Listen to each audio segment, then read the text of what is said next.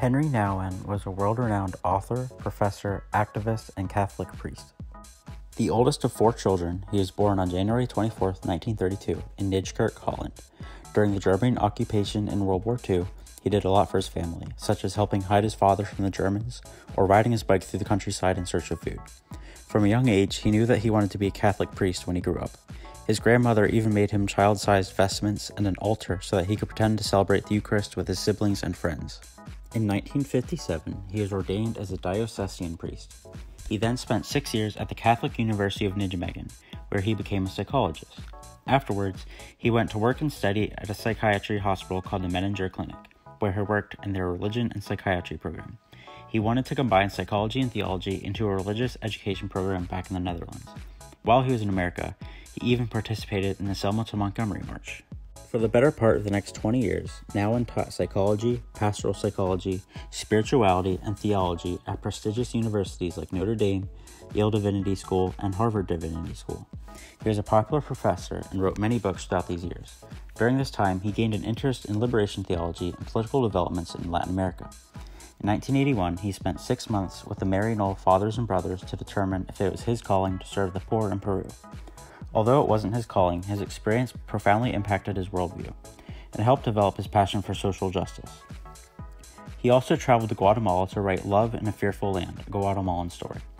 It was a book about Father Francis Rother, a missionary who was murdered by a Guatemalan death squad, and whose work was later carried on by his friend, Father John Vesey. Nouwen wanted to uncover the story of this modern-day martyr, whose deep love and faith allowed him to serve the Lord, even while his life was in peril.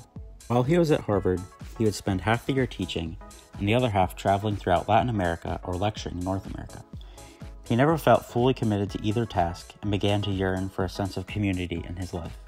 Because of this, he decided to resign from his position at Harvard in 1985. A conversation with Jean Vanier, the founder of the L'Arche community movement, inspired Nouwen to spend a year writing about his time at the original L'Arche community in France. L'Arche, which is French for the Ark, is an international faith-based movement of communities that welcome people with disabilities, where they live in community with assistants who support them full-time. In 1986, Nouwen accepted an invitation to become the full-time pastor at the Daybreak L'Arche community in Toronto, Canada. This was the homecoming that Henri was longing for, after decades of uncertainty and change throughout his life. While at Daybreak, Nouwen was one of the caretakers for a man named Adam Arnett, whom he wrote a book about, titled Adam, God's Beloved. Under the surface, his relationship with Adam was unlike any other. Adam was helpless and depended on Nouwen for his basic and emotional needs. Adam didn't speak, yet Henri was all about words. Adam didn't read, yet Henri was all about books. Despite these differences, the two of them developed such a strong bond, and Henri spoke of Adam as his greatest teacher. To some of you, this may sound familiar, and that's because in CCC, we read one of Nouwen's articles, titled Adam's Peace, which is about the same Adam that we are talking about right now. This excerpt from Adam's Peace reveals the significance that Adam had on Nouwen's life. Adam's peace is not only a peace rooted in being, but also a peace rooted in the heart. Somehow through the centuries, we have come to believe that what makes us human is our mind.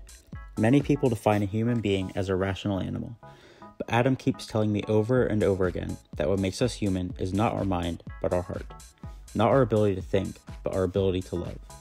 Whoever speaks about Adam as a vegetable or an animal-like creature misses the sacred mystery that Adam is fully capable of receiving and giving love. He is not half human, not nearly human, but fully, completely human, because he is all heart, and it is the heart that is made in the likeness of God. Sadly, Adam Arnett died in early 1996, and this prompted Nouwen to reflect on their friendship by writing Adam, God's Beloved. Unfortunately for Nouwen, this was one of his last works. On September 21st, 1996, Henri Nouwen passed away from a heart attack. Ironically, September 21st happens to be the International Day of Peace, and peace was a common subject that Nouwen's writings focused on. Nouwen's writings have sold millions of copies and have been translated into 22 different languages. Nearly 25 years later, he is still a very popular Christian author. After his death, his personal letters and writings revealed that he was a closeted homosexual, and his sexuality and celibacy were things that he wrestled with throughout his entire life. His struggles enabled him to identify with and deeply understand marginalized people such as himself, and this was apparent through his work in Latin America and L'Arche communities. Nouwen's writings were centered around relationships, showing love for one another, and finding meaning in the simplicity of life.